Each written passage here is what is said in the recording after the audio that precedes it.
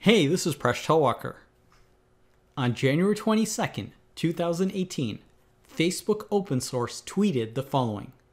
We've launched Flix, a unit of time slightly larger than a nanosecond that exactly subdivides media frame rates and sampling frequencies.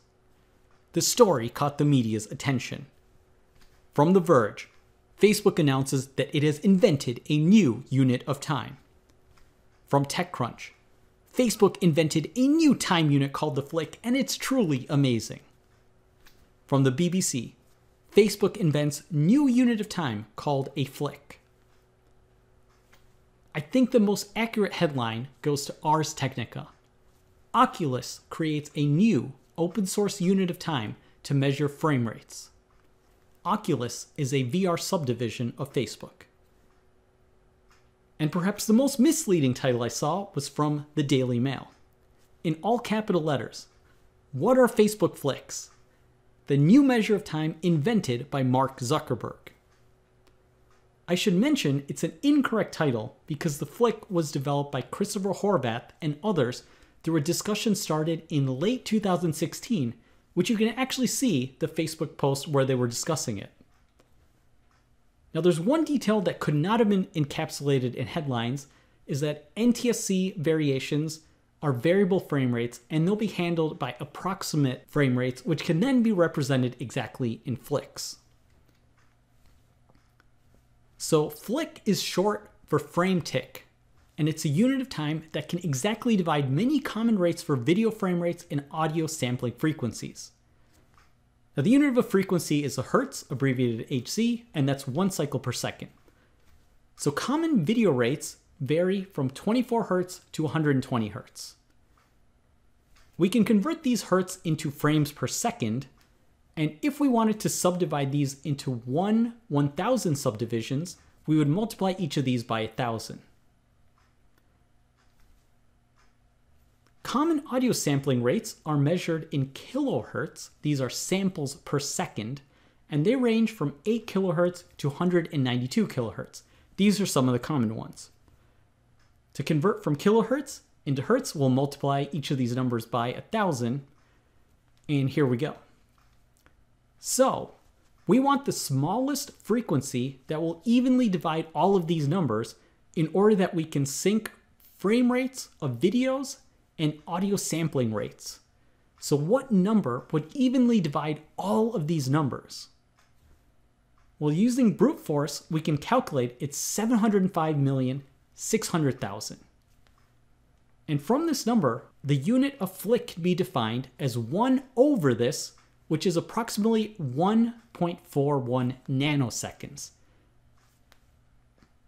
Now, what's interesting for me is that we can actually derive this number using basic number theory, and that's what I want to go through in the rest of the video.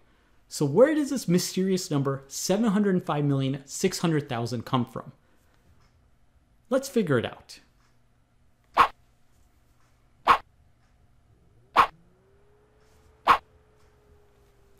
So we start out with these frame rates and sampling rates, and we want the smallest frequency that will divide all of these numbers. So what is that? Well, mathematically, we're talking about the least common multiple of all of these numbers.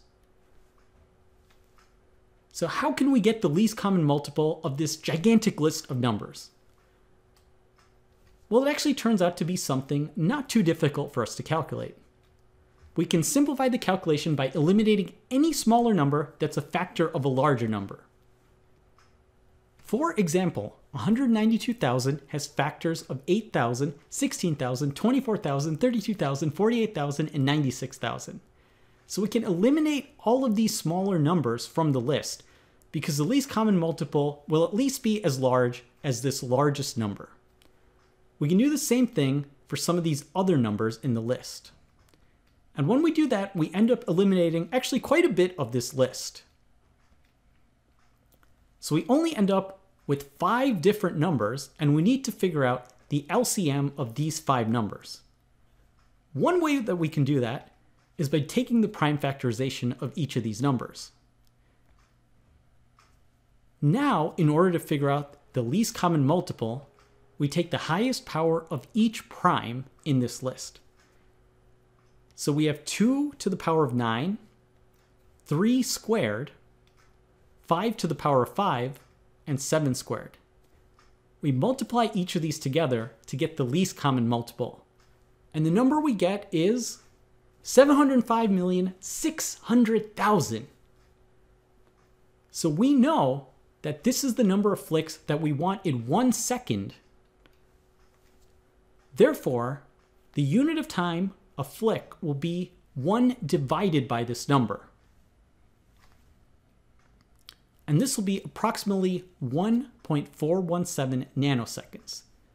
With this unit of time, we can then convert to all of these common frame rates in terms of flicks, and it'll be an exact integer number.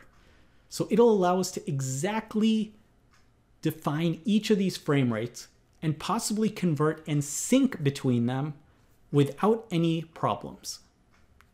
So it's a pretty interesting concept of time. And it's interesting how the number theory comes into play in deriving this. Thanks for watching this video. Please subscribe to my channel. I make videos on math. You can catch me on my blog, Mind Your Decisions. If you like this video, you can check out my books, which are listed in the video description, and you can support me on Patreon. If you have a suggestion for a puzzle or another future math topic, you can email me at presh@mindyourdecisions.com. You can also catch me on social media, either at Mind Your Decisions or at Presh Talwalker.